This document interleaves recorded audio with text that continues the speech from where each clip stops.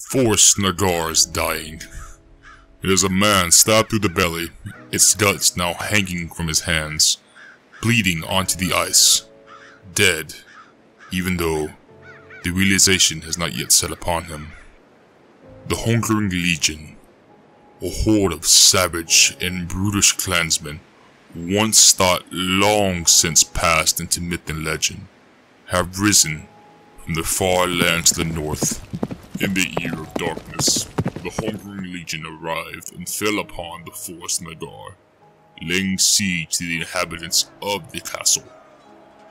The Hungering Legion arrived in the midst of nightfall and fell upon the carved city, an area once known as the Cerulean gem of the northern seas, the city of grinding ice, left in ruin. The Legion intended to come for one reason: to consume the still living heart of the Oracle that lies deep within the icy walls. According to legend, the Oracle possesses an unearthly power, the ability of foresight, granting him the unnatural knowledge of things far beyond the mortal realm. Granting the skills of the Oracle true cognition, divination, and omniscience, it is the goal of the Hungering Legion to enact an ancient and accursed ritual that bypasses all natural law of the mortal realm. To consume the still beating heart of the Oracle would bypass his blessing onto the leader of the Legion, granting him an ability that would have him and his forces unmatched to anyone upon the mainland. However, the Hungering Legion would not be denied. They approached Forstor Nagar with the patience and calculating eyes of a butcher considering a fallen elk's carcass. Executing the siege of the city with a near mechanical precision, their onslaught had been in equal parts brutal and discipline and feral savagery.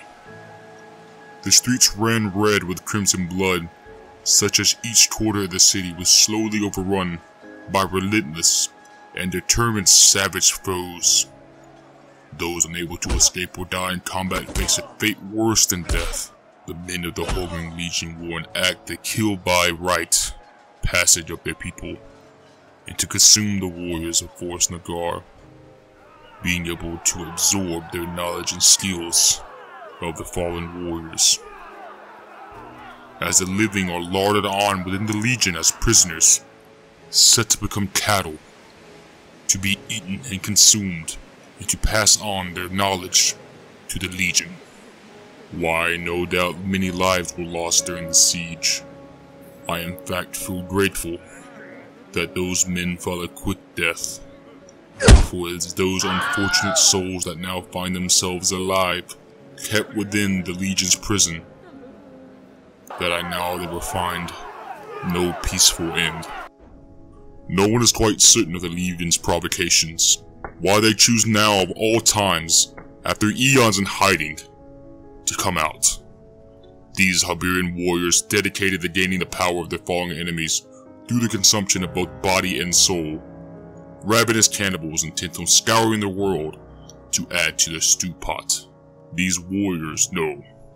These beast-like men, able to put down such a savage fortress with mere rusted implements, now pose a much more deadly threat, with fine armor and equipment at their side. The Hungering Legion leaves a swath of bloody destruction and cracked bleached bones in their wake. There is no need for diplomacy or for arrangements with these savages. Now the only need is a way to be able to halt their wrath and to prevent these savages from ever reaching the mainland. As even now countless men are being pulled from their families and armed as the forces of the lords have begun to muster in order to be able to stop these hordish monsters, of the chance that they do intend to bypass their carnage onto the mainland. Though that still relieves us with quite the predicament of the Oracle. As it stands, their forces are quite formidable. But if the Hungering Legion does add the power of the Oracle to its mass, I'm afraid there will be little chance of the mainland ever having a chance of stopping them. After all, what hope can there be in a defense if your enemy can already realize of what strategy will leave them victorious. That is why we find our heroes now deep within the walls of Tribor, a once forceful city now brought to ruin by several stages of decay and unfortunate happenings. From here, our heroes will be tasked with the journey of traveling to the hellish-like stake of Forstor Nagar to recover the Oracle within the deep lower chambers. There remains what little forces survived the savages' attack, locked and barricaded themselves within the deepest regions of the fortress, surviving off the mere luck that they are not found hiding within the deep crevice of the crypt. It is tragic irony that they will need to hide amongst the dead in order to be able to prevent from joining them.